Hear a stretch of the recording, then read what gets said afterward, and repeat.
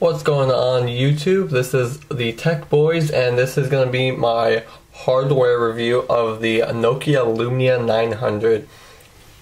So one of the biggest and greatest things about the Nokia Lumia 900 is, I guess, the build of the device. It takes aspects of the Lumia 800 and the Nokia N9, so it has that full polycarbonate design and the 8 megapixel car's eyes lens. The Lumia 900 is going to be coming in two colors. It's going to be in black and blue on launch. White will be coming later. And there's another rumor that it's going to be coming in Magneta, I believe by Mother's Day, which is just a rumor, just to let you guys know. So I have here, this is the blue. I'll put it face down so you guys can see it. And this is the black.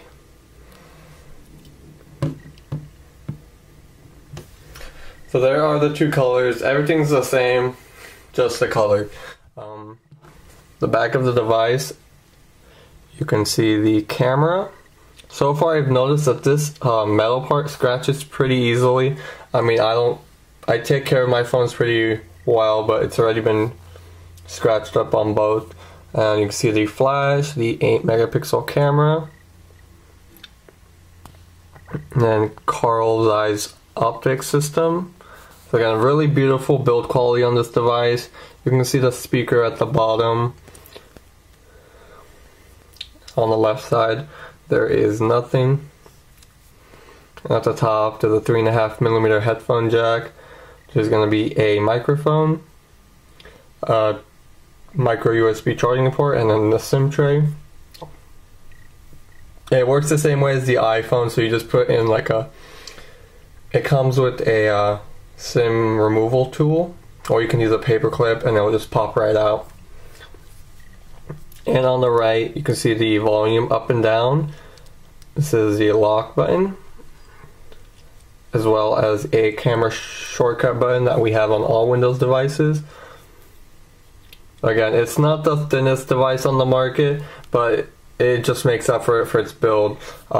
If you never held the Lumia 800 or played with the 900 at CES or any other trade show events, or even the N9, it's not plastic. If I could explain it, it'd be kind of like a feather feeling plastic material. It's extremely soft, smooth. It's like a matte finish. So I'm really like the hardware design on the Lumia 900. And let me show you guys the black. Obviously it's the same thing, but it's black. Again, it's just going to be your preference. Black is a little bit more stylish, sleeker looking than the blue. Blue looks a little bit more fun and unique. I'm sure more people are gonna get their attention on the blue rather than the black. This completely looks like a device I've never seen before. The black I may not pay attention to. And the white is going to be a glossy material. The Magneta, if it comes out, is the same material as these two devices. And the screens are 4.3 inches, a clear black AMOLED display. So what that basically means is colors are saturated, extremely high, extremely bright displays. You can see the colors. Blue is extremely sharp, the greens, the red, and blacks are very black. At the top, you're going to see a 1 megapixel front-facing camera, as well as Nokia and AT&T logo. Toward the bottom is the back, home and search buttons. And this may not be the best display on the market, but it gets the job done. It's good enough to browse the web, read text, or do any kind of gaming on it. So I went ahead and pinned a video on this screen, so I'm just going to show you guys the quality of the video.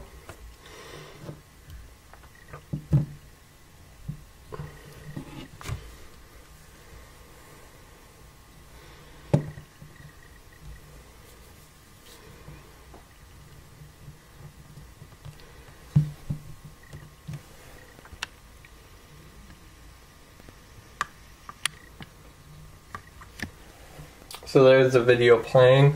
Looks really, really nice on this display. The colors are bright, it's sharp enough. Overall really good. Let me forward the video so we can get.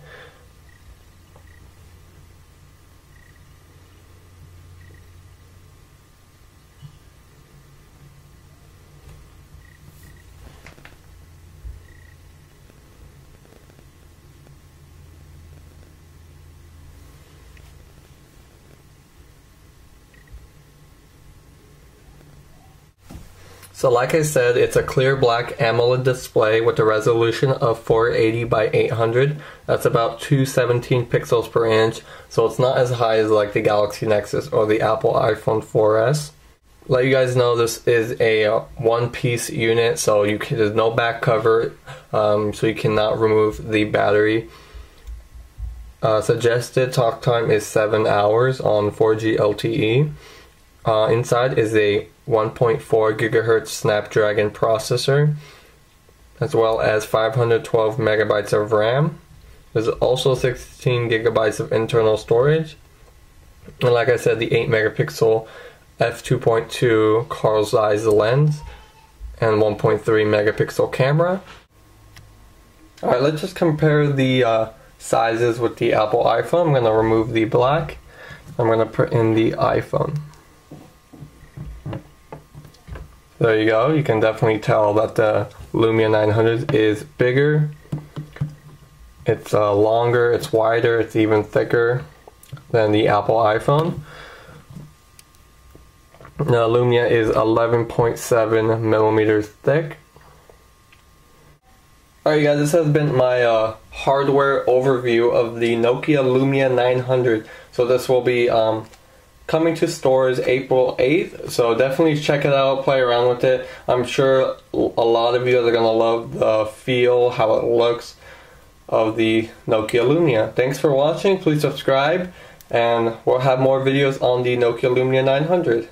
Thank you very much.